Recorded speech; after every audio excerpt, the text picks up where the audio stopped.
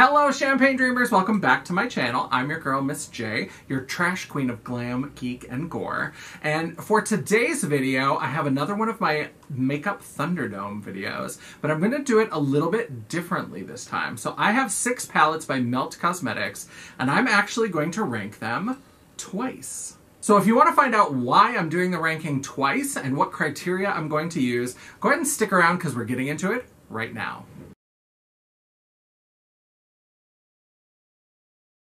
Alright, so for this video, I'm going to be ranking them twice, and I have 6 palettes from Melt Cosmetics.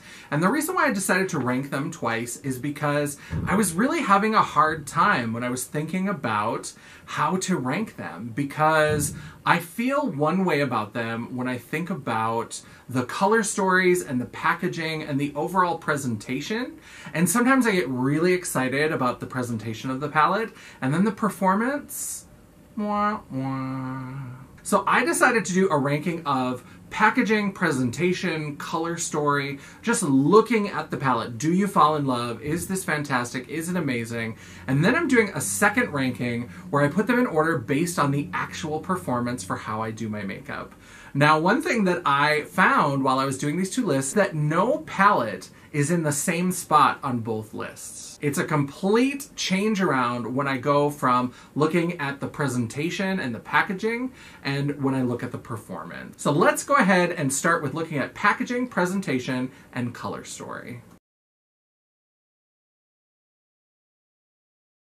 In the number 6 spot for presentation, I have got the She's in Parties palette. This is their newest palette, and it's one of the stacks that they took the shades from the stack and then put it into a palette, crossing our fingers that they decided to do that for the baby girl stack. That would be so good. But this is the She's in Parties, and it's beautiful. Like, this brocade print is very sophisticated, it's very elegant. This color story is very pretty. It's got some plummy, purpley mauve kind of shades. We've got a couple beautiful shimmers in here. So it really is a nice palette, but it's just not as colorful. It's not as exciting. This is a little bit more muted. It's a little bit more of one kind of color in different tones and different shades. And so that's why it ended up in the bottom spot on this list. In number 5 on my presentation list, we have the Millennial Pinks palette. This one is nice. This is also one that's not super complicated. It's fairly sophisticated. It's got this raised, embossed, kind of studded feel. It is a beautiful pink color. I like the pink words on top of the lighter pink, but it's just a little bit more subdued. It's a little bit more I guess maybe even too elegant for me. I like things that are bright and colorful and wild, and this is just a little too stately for me. So the Millennial Pinks, it's a beautiful sort of packaging, but it just doesn't excite me. But it didn't end up in the bottom spot because this color story I actually like better than the She's in Parties. I love this range of pinks that we have, and then we have these couple interesting grays. So rather than just doing like a matte black, there's a couple of these great charcoal grays. The 2 grays are a little too similar. I wish they'd put in like a navy or some other kind of color there, but I really do like this combination of colors. I think that these pink shades are really beautiful, and I think that they pair nicely together. So this color story saved this from the bottom spot, but She's in Party and Millennial Pinks are the bottom 2 in terms of presentation. In the number 4 spot for presentation, Smoke Session. So this is the palette that really kind of introduced me to Melt Cosmetics. I'd heard about them. They had the stacks, and the stacks seemed really expensive. And then they came out with the Smoke Sessions palette. So this palette is green. It's got the marijuana leaves on it. Of course, I love green. I absolutely love this metallic green finish. I'm just not super into the weed theme. I think that it's not for everybody. And so I think that the packaging design is a little bit specialist, right? Like, I don't mind pot-themed makeup, and I'm actually going to do a whole video coming up fairly soon about marijuana and the legalization of marijuana, and I'm going to do some makeup featuring products that have marijuana derivatives like CBD oil in them, and talk a little bit about the legalization. It's just not something I'm looking for every day. Now, in terms of the color story, this is about a half and half for me. I love these cool tone greens that are on this end of the palette. This shade right here is Goals. I love this. This is one of my favorite greens in the world. This green is one of my favorite kinds of greens to use and wear all the time. These two are both very lovely. Here's where we get into these brownish, goldish, kind of like swampier colors. I just don't love them, and I don't love these necessarily paired together. So I think the color story, if this had been all like shades of these kind of bluish greens, or maybe had gone into some blues or some other cool tone sort of things, I probably would have put this a little higher, but the two sides of the palette don't seem to mesh very well together. In the number 3 spot, we have the Radioactive palette. In terms of packaging, I absolutely love what they did with this. I love glitter, I love neon. I think the sort of just crushed up shadow look is so cool. I think that this lettering, that font over top of that is so fun. Now this is obviously over the top for a lot of people. Some people like the more elegant millennial pinks or the brocade of the She's In parties. This is what I love. I love this kind of beautiful neon fun. This reminds me of the 80s of my childhood, so I absolutely love it. And in terms of the color story, this is such a typical color story for me. I love a rainbow palette, and I love rainbows that aren't just your traditional red, orange, yellow, green, blue, purple. I love it when it's like a neon rainbow. I love it when it is a pastel rainbow. So I love it when they take the basic rainbow and they twist it in some way. So maybe do a rainbow of jewel tones, a rainbow of metallics, a rainbow of neons. I love it. So I think that this color story is really fun. It's a little bit more typical for me. There's nothing surprising here. There's nothing that's like super inspiring or aspirational about it, but I think that this is something that is very true to my #HookerClown aesthetic. In the top 2 spots, we have the Amor Eterno palettes. These are from last year's holiday collection. There's the Vida and the Muerte. And these are great. They fit together. The packaging is absolutely stunning on these. Everybody talked about how beautiful these were and how much they love the packaging, and I agree. This is so gorgeous. It's a celebration of the owner of Melt Cosmetics' Mexican heritage, and it's just beautiful. It continues on the back of the palette. It's just a beautiful, beautiful collection, the whole thing. And so I love these palettes, but in terms of deciding 1 and 2, it all came down to color story. In the number 2 spot, we have the Vida palette. I think a lot of people might have assumed that I would put this in the number 1 spot just because of these greens down here on the end, because I'm such a whore for green. I love green shadows, and I do love this sort of citrusy feel that we have, where we have the greens and the yellow and the orange up into these reds. I think it's absolutely beautiful, but I think that it's just, these neutrals are kind of boring to me, and so that just kind of knocked it down a little bit.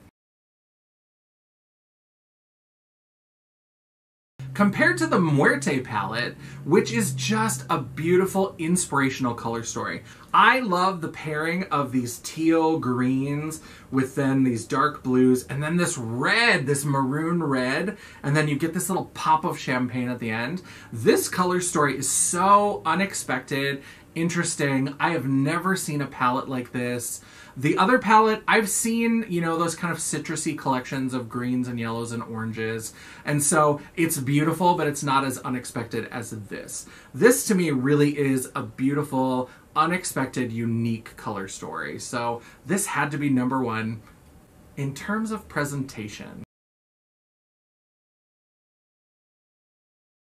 So beautiful packaging is great, but we always talk about the fact that you shouldn't buy makeup just for the packaging, guilty, but the performance has to be there. And so I decided to also rank these based on their performance, and the list is much different, starting with number 6. Number 6 is the Vida palette. I wanted to love this so much. These were so beautiful. I spent so much fucking money on these because these palettes are like $58 or something ridiculous like that. It's a beautiful color story, but these greens, this shimmer is like chunky and weird. These mattes are like super chalky and hard to blend, and they just don't play well. And they're not the kind of mattes even that you could try working with like a setting spray. They just turn into mud. So like this palette was really hard to work with. And so this one was the worst. I don't know why this was so bad. I'm so sad because I really do love these combinations. I think there's beautiful, beautiful combinations here, but it's just not workable. In the number 5 spot, we have the Radioactive palette. Again, I love a neon rainbow, but the colors in the original stack felt a little bit different.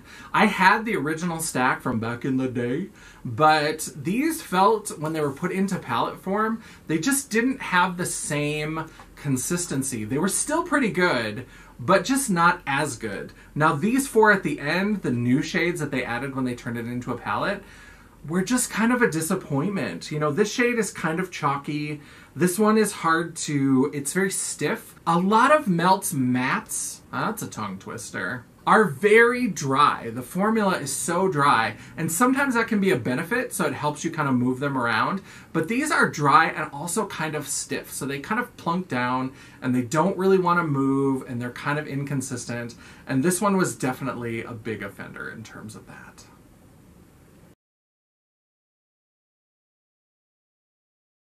And number 4 was the Muerte palette. So this one, very similar to the Vita palette, although this one seemed to perform a little bit better. I don't know if it's because this one has more deep shades, and the deep shades maybe didn't have as much white pigment, or the kind of things that they use to brighten those brighter shades that are in the Vita palette, that green and that yellow, they need a lot of white. Because I know that sometimes white can make things a little bit tougher to work with. And so I don't know if it's just because this one is darker overall. I did think that this one performed a little bit better, but these bottom 3 were all just kind of a disappointment. And then we turned the corner with performance with Millennial Pink. So this one's still a little bit fussy, a little bit finicky. This is one that, because of the Vita and the Muerte palettes, I almost didn't pick this one up. Because I was like, I love the pinks, I love that color story, but I'm just not sure.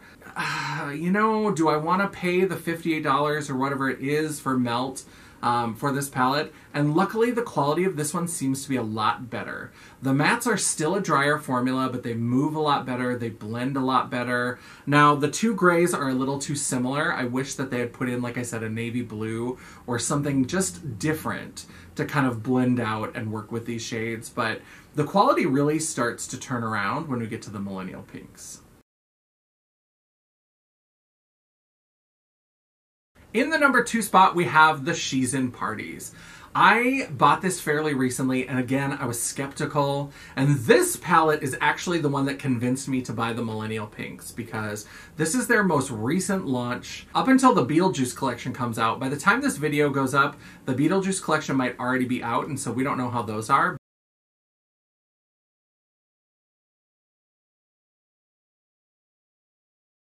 Before Beetlejuice, this was the most recent palette launch, and this was phenomenal. I have a review on this on my website, janessaj.com. I'll make sure I link that review down below. But this really kind of restored some of my faith in Melt and really convinced me that maybe they're going in the right direction. So I really did like the performance on this.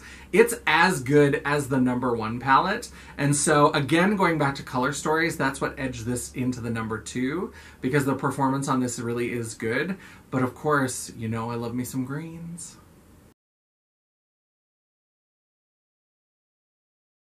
And so in the number 1 spot, of course, we have the Smoke Sessions palette.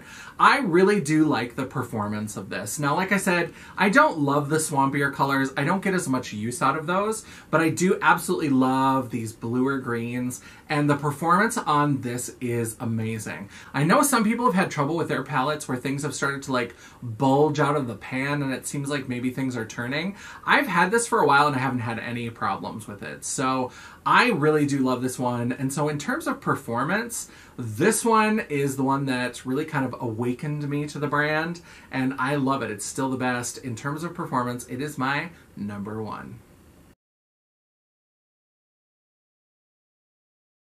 So that is the end of the video, and it's the end of my first ever dual Makeup Thunderdome. What did you think? Did you like having the categories broken down by packaging and presentation versus performance? Or would you rather just see one list, one countdown that really just kind of compares all of those elements together? Because as you saw with the performance, between smoke sessions and she's in parties, I still had to go back to Color Story to make the final decision. So would you rather see one list? Do you only care about packaging and presentation? Do you only care about performance? Let me know in the comments below what you would like to see in these upcoming Makeup Thunderdomes, because a bitch loves to rank some things. So I am definitely going to be doing more of these. I have lots of brands where I have multiple palettes, and so I am super excited to bring you more Makeup Thunderdome. If you like this video, don't forget to give it a thumbs up or give it a thumbs down. We'll take the engagement either way. I'm not a picky bitch. While you're down there, don't forget that you can subscribe, and when you subscribe, hit that bell icon so that you'll get notifications of all future uploads.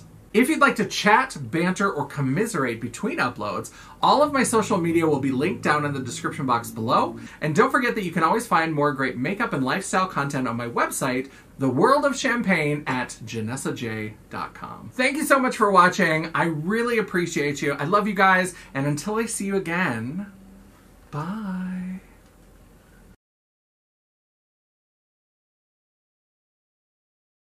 Well, hello. Do you like stickers? Do you like drag queens?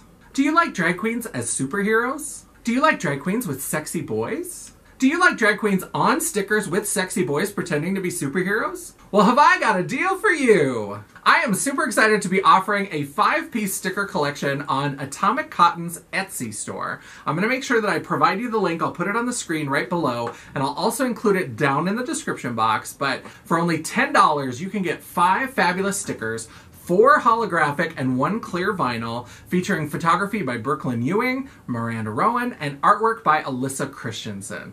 All the information, like I said, will be down in the description box. And when you're shopping, don't forget that Atmoic Cotton also has more than 70 horror and pop culture stickers to add to your collection. This is absolutely not sponsored. I just am friends with the owners of Atmoic Cotton, Zach and Erica, and they gave me a space to put my sticker packs on the web. So we heart them. And the holidays are coming up. Who wouldn't want a big, fabulous drag queen to stuff their stocking? Sexy, right?